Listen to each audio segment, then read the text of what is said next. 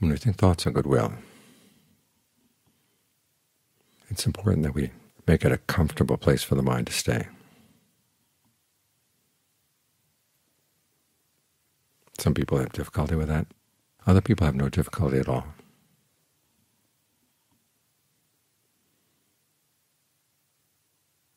It depends on your attitude towards happiness.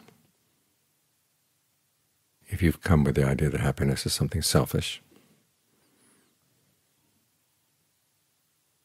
that you shouldn't be happy when other people are out there in the world are miserable, then it's going to be hard. But you have to think about happiness in another way. When you have it, then you can share it with others. If you don't have any, what are you going to share?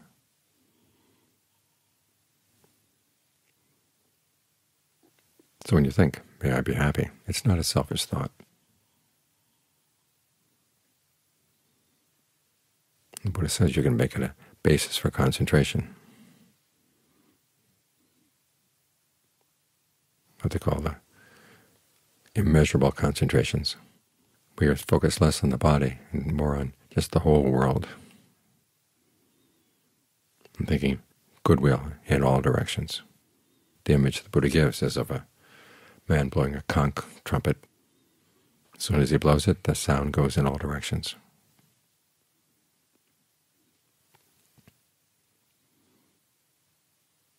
I know some people were told that goodwill is an innate quality of the mind, or one of the innate qualities of the mind, and yet they get troubled when they have thoughts of ill will for people as they're trying to do goodwill meditation.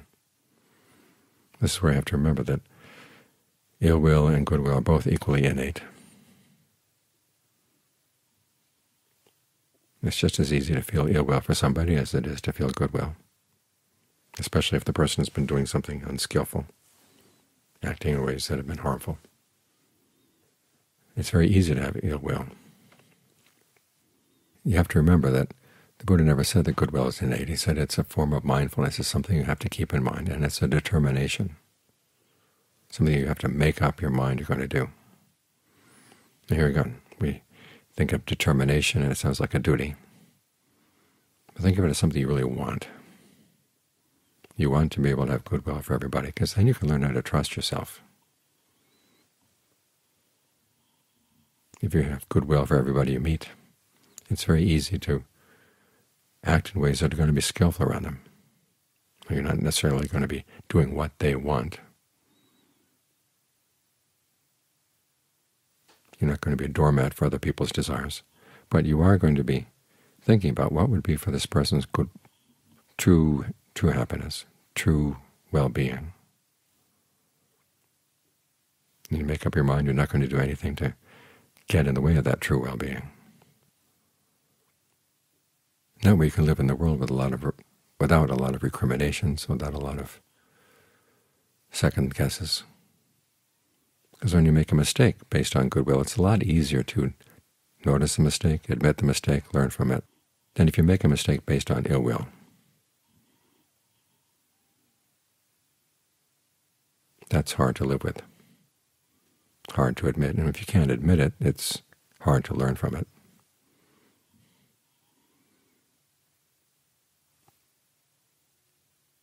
So try to be on friendly terms with goodwill, and make it a regular part of the practice.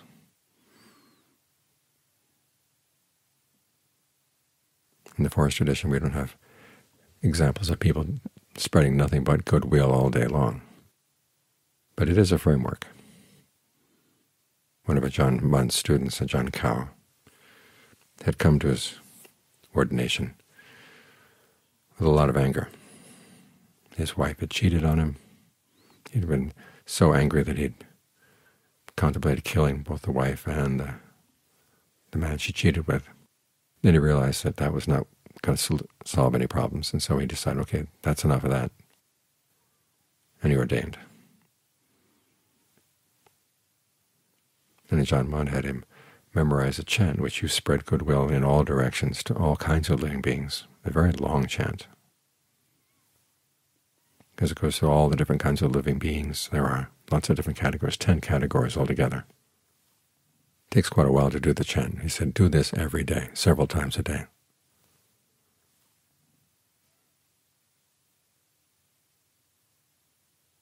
And it calmed his mind.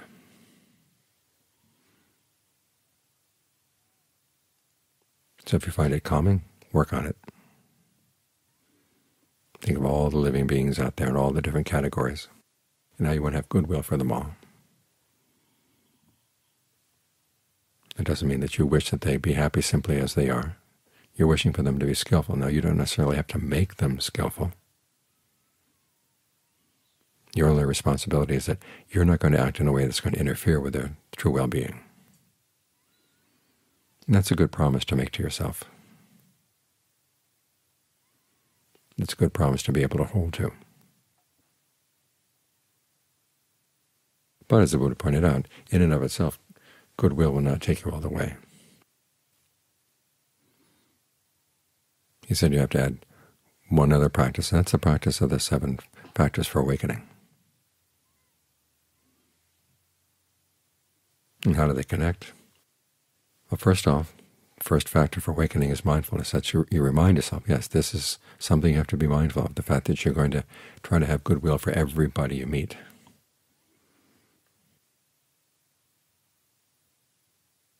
Even when you meet up with dangerous animals, meet up with dangerous people, people you don't like, you've got to remind yourself this is something you hold in mind.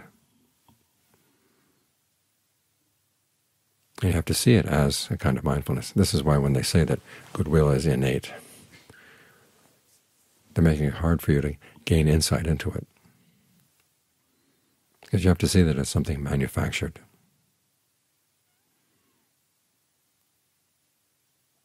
Particularly in cases we're trying to extend goodwill to people who are difficult. So that's where the second factor for awakening comes in, which is analysis of qualities. You think of what you have to put together in your mind in order to maintain that state of goodwill, to get the mind into a state of concentration settled around goodwill. How are you breathing? Are you breathing in a way that shows goodwill for yourself?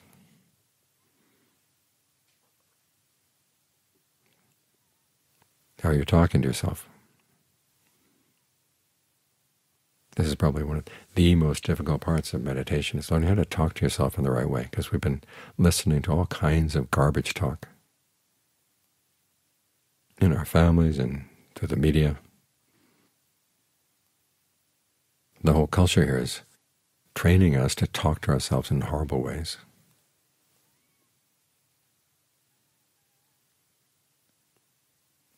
Which is why it's good to read the teachings of the acharyas, to read what the Buddha had to teach. He gives you examples of how to talk to yourself. So you can talk yourself into having goodwill for even difficult people, goodwill for yourself, goodwill for everybody.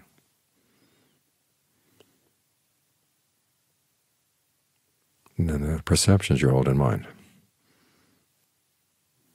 Hold in mind a perception that you need goodwill.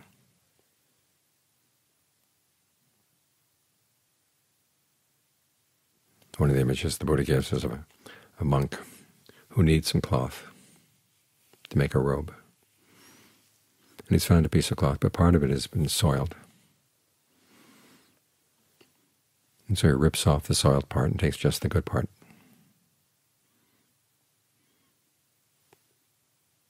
So remind yourself, you need certain things. You need to see the goodness in other people. That helps to nourish your own goodwill. So you focus on their good habits, their good behavior.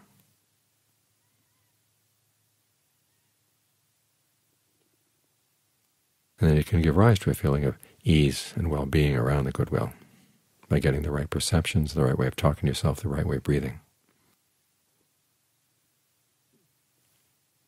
And you do that to develop the quality of goodwill. And then you start analyzing it if you want to go beyond the goodwill. Or you can think of it in terms of the factors of name, in name and form. On the side of form, you've got the different elements, or the different properties of the body. Of course, you're focusing on the breath element to get that steady, easeful, nourishing. And then you look at the middle ones. Again, they're perceptions and feelings. And here the Buddha puts in attention and intention. What are you going to pay attention to as you deal with other people? If you pay attention to the fact that, okay, they want happiness, they may have some pretty confused ideas about what happiness is and how it's found.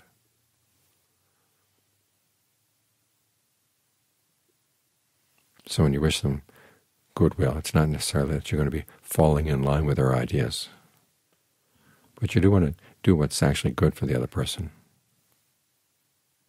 Pay attention to that and make that your intention.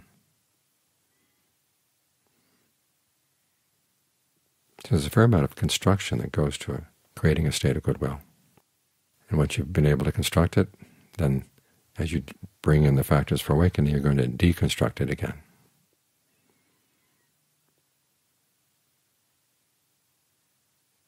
So you can see that even this very comfortable state, the very pleasurable state, is something fabricated, something you want to get beyond. Then based on that, there's the factor for awakening, which is persistence, which is followed by rapture. It's a different kind of rapture from the ordinary rapture of when it feels really good to have goodwill. This is the rapture that comes from insight, when the mind begins to understand how it fashions reality in the present moment. And then you can apply those same lessons after looking at the state of goodwill that you've been creating. You can apply the same lessons to other states of mind you've been creating.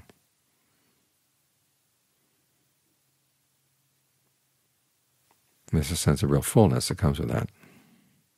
From that, then the mind calms down to an even deeper level than it would have ordinarily with just the goodwill. This brings in the remaining factors for awakening: serenity, concentration, equanimity.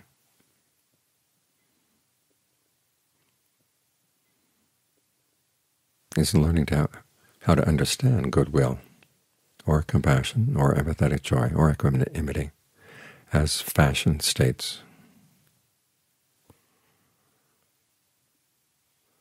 That you can learn how to go beyond them.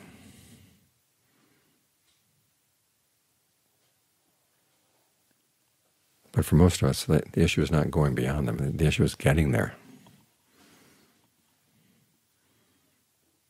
So focus first on learning how to put together a state of goodwill through the way you breathe, through the way you talk to yourself, through the perceptions and you hold in mind, and the feelings you can engender in these various ways of fabrication, and learn how to find nourishment there.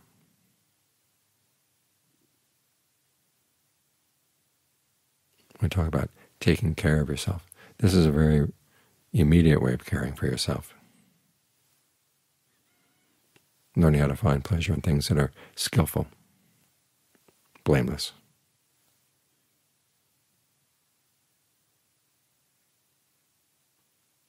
And as you do this, think of it as something you enjoy.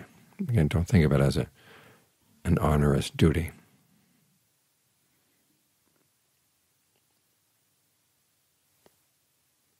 Learn how to find joy in having goodwill for people that you had trouble with before.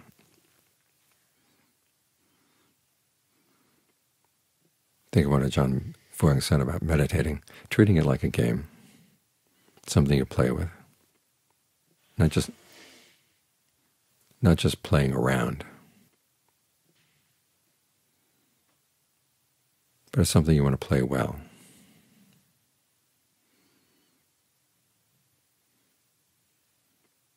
And if you can bring that attitude to it, then you've got the right feeling tone